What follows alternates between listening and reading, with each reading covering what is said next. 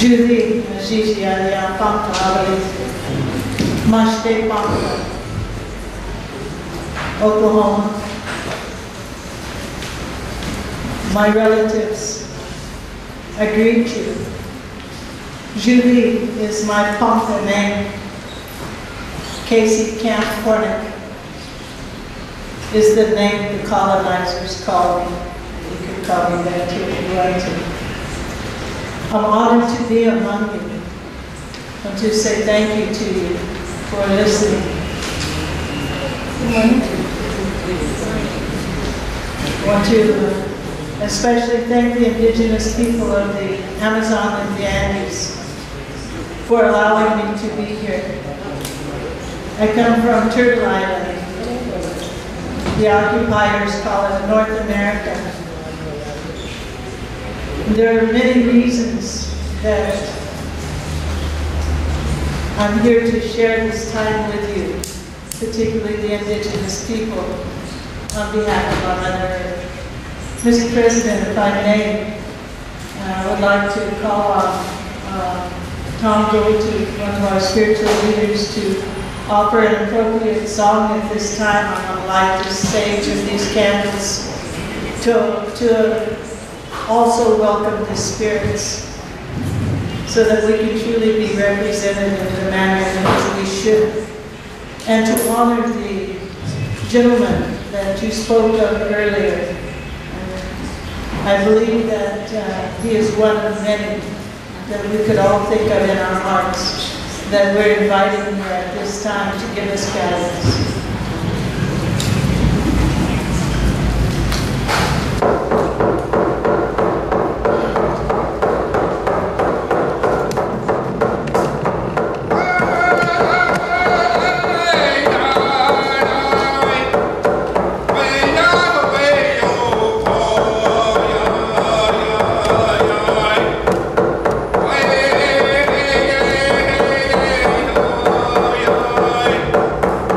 Hey!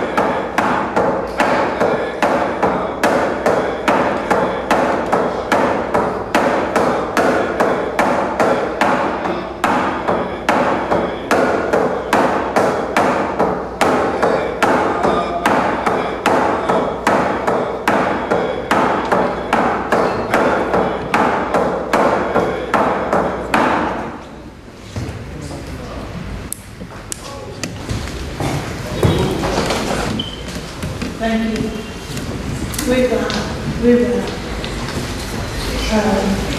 The herb that was burning in here comes from our sacred Sundance grounds where we go to pray each year. Where we fast, we go without water, we go without food, so that our generations to come might have those things. Until one truly feels thirst, one doesn't always appreciate the magic of the spirit of the sacred blood of our Mother Earth, our grandmother Earth, our relatives. Until one feels hunger, one can't always understand what it feels like when our Mother Earth is unable to produce enough for our children and grandchildren and peoples to come, the unborn, to even make it, to be able to breathe the air, be born of the water that lives within their mother and becomes part of the cloud, that becomes part of the movement that the moon also gives us. So to be able to attempt to speak on behalf of all Indigenous people is truly an impossible task, but an honor to attempt. When we speak of the Indigenous people, we're speaking of those that live in so many different areas that cohabitate with our Mother the Earth. We're speaking of those that live in the Sahara Desert. We're speaking of those that live in the Andes. We're speaking of those that live in the Arctic Circle. We're speaking of those that live in the Amazon. We're speaking of those that live in the plains of Turtle Island or North America. We're speaking of those in Mongolia. And each and every one has a sacred and separate relationship to Earth. But the relationship is deep and abiding and unbreakable with each of our Indigenous relatives. The relationship is that of oneness for all of us. Whether we have the expression in the same way as others have depends on the portion of the earth that we inhabit, depends on the relationship that has been established by the Father, Son, by the Moon Mothers, by the flows of the river, by the Thunder Nation, by the rocks themselves. Because we know and we understand that there is nothing new about this age-old relationship that we participate in.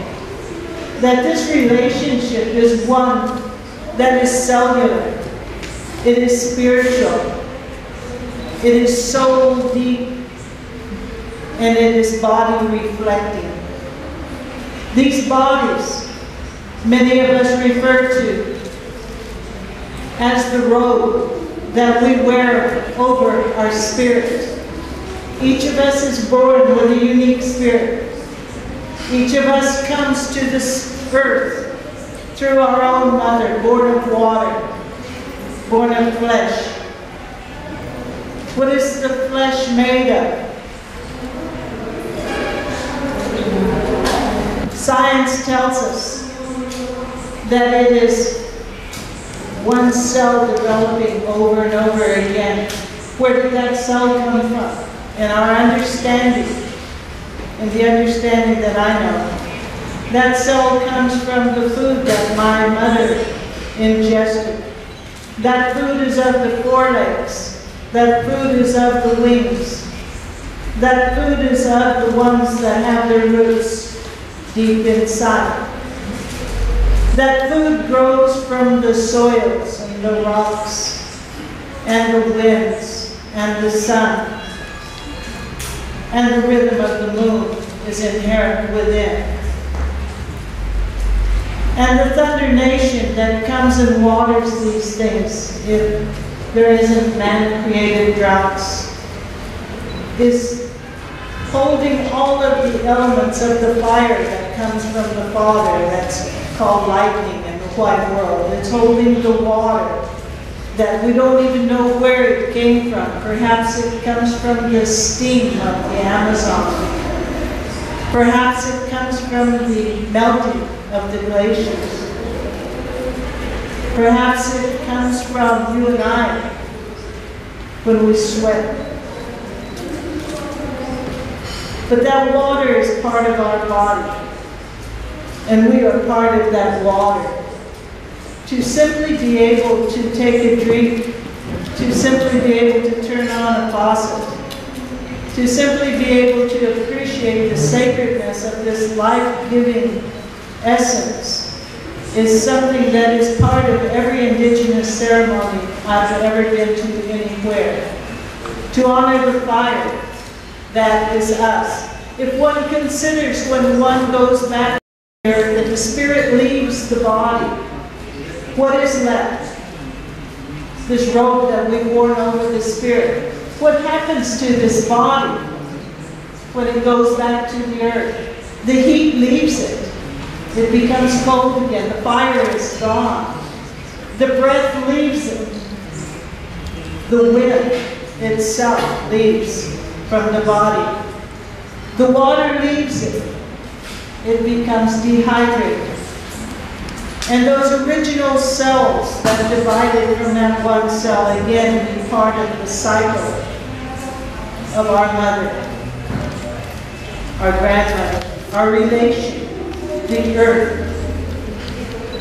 Within the United Nations Declaration on Indigenous People that was implemented in 2007, one of the key components that they spoke of is a right to free, prior, and informed consent for the Indigenous people for whatever comes into our territory. What about our Mother Earth?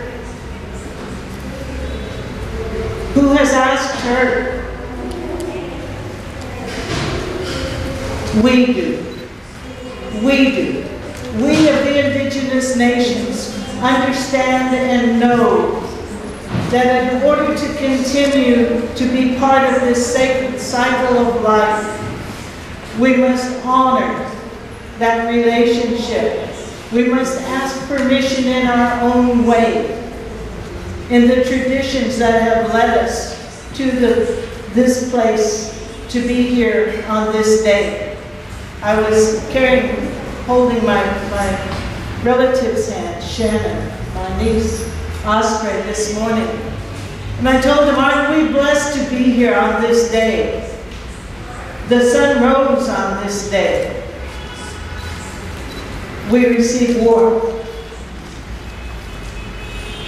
We became part of a blessed cycle that human beings are only invited to attend. And we Indigenous people understand that.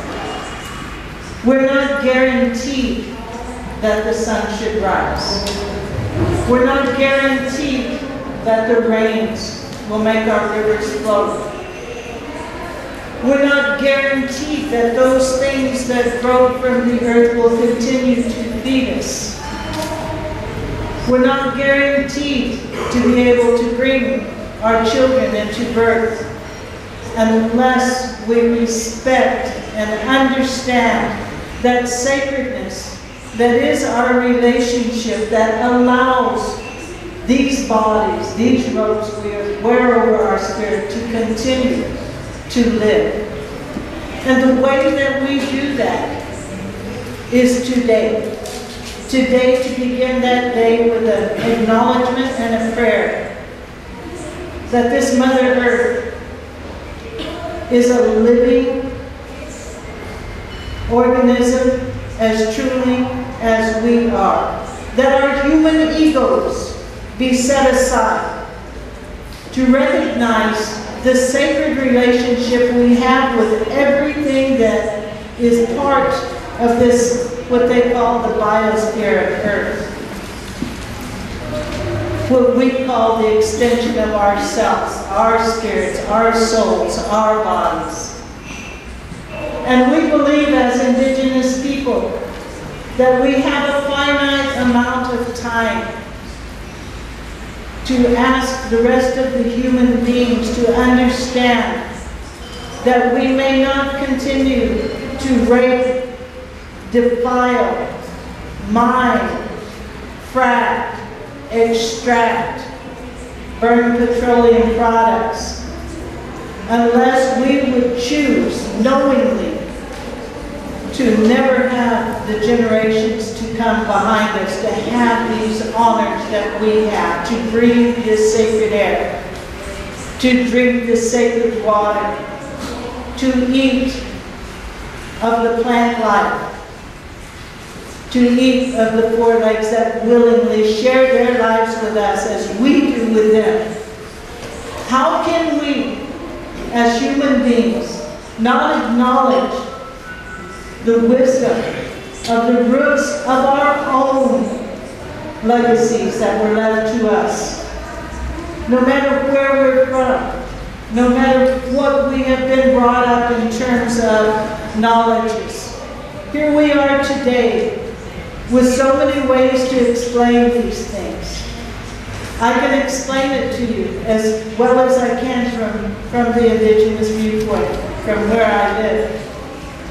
Science can explain it in another way, but we all have to be aware. The time is now for us to make the difference, and whether the 7 generations to come have the honor and the prayer and the way of life that we do today.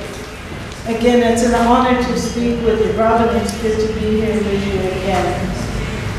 Each and every one of you, I honor your life. I honor the bloodlines all the way back as far as they go and as far forward as our Mother Earth allows us to go. We must remember that she is in stress and in pain at this time. And with a shrug of her shoulder, she could shake loose these ticks, these fleas called human beings. And she could breathe and eat and drink, and yet she loves us, and she wants us to continue. Sean.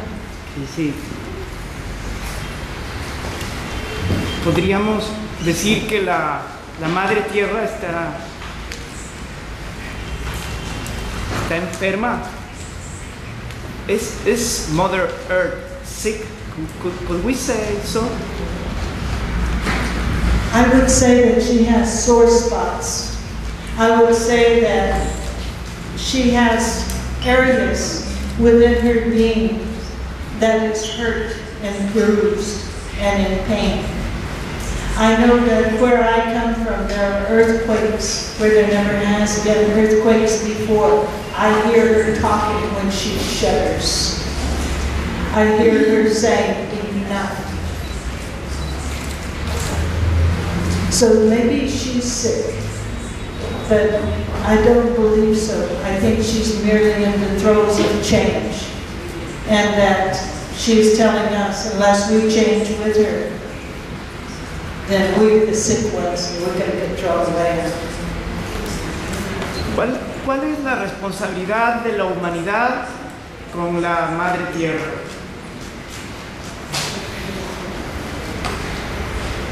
The same responsibility as she offers to us. The responsibility to nurture, the responsibility to care, the responsibility to not overuse what other people call resources.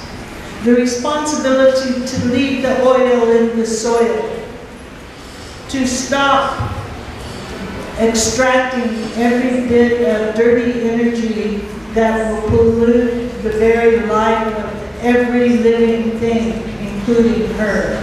The responsibility to share for each and every human that is here today. Many of you know how to use the internet. I use the spiritual internet. And I believe that among all of us, that we have the ability to share what it is that we know as individuals that can change the dynamics of what's happening today. Usted ha dicho que la Madre Tierra es un ser vivo. Usted ha dicho que que la humanidad de alguna manera le hemos afectado. Si es que la madre tierra es un ser vivo, la humanidad podría consultarle a la madre tierra. Si es cómo intervenir y hasta dónde, hasta cuánto. Yes, yes we can. And I think in so many ways that is part of the indigenous culture is to consult Mother Earth in virtually every way and to ask for guidance. I believe that if we pay attention, let's say that one lives where I live in Oklahoma.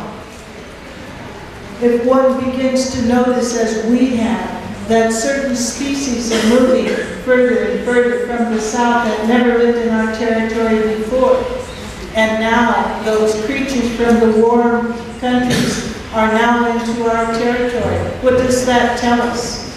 It tells us that it is warming up where we are. It's that simple. And many of the other signs are that simple and that noticeable. We can tell when the cycles have changed in our part of the country where the weather is erratic. We cannot tell whether it's going to be warm or cold at any given season. What does that tell us? That tells us there is climate change in their terms. What does it tell us when the migration of the birds is at a different time than it ever has been? It tells us that the seasons have changed for the winged ones as well. All signs are obvious, and she is speaking to us loud and clear. Casey, este tribunal está escuchándole a usted. ¿Cómo podría el tribunal usar esa sabiduría indígena para poder comprender lo que está pasando con la madre tierra? ¿Cómo hacer un diálogo intercultural? ¿Qué sugiere usted? Are we doing that now? Are we having that intercultural dialogue? Does it feel that way to you? What I was speaking of, I don't know who it was with. I don't know Maddie or Robin or anyone, but we were speaking of the power of the people, of the people, not the power of the United Nations, not the power of the states that are in the United Nations, but the power of the people themselves. I would believe that each and every one of you have your own networking and your own understanding of this time of change, or else you wouldn't be here today. So the dialogue has been in action for a period of time. You mentioned 6 sessions on this rights of nature, this rights of Mother Earth. The dialogue is beginning to permeate throughout societies, and we're doing it in whatever way each individual can, and for each of us who chooses to live life like you do for your grandchildren, like we do for the 7 generations to come. The dialogue is alive and happening, so how do we magnify that? That becomes to each individual, and what is your capabilities of doing that? And at the same time, ask. That's what my mother used to tell me, ask for help. She said that the spirits of anything, whether they're that brother who made the ultimate sacrifice 2 days ago, whether it's the spirit of a blade of grass, whether it's the spirit of the Amazon River, whether it's the spirit of the deer, the elephant, the eagle, the condor, that if you ask for help, you'll receive that help. And that help may come in what is called a metaphysical way, but it gives you strength, it gives you direction, and it tells you how to proceed. Muchísimas gracias.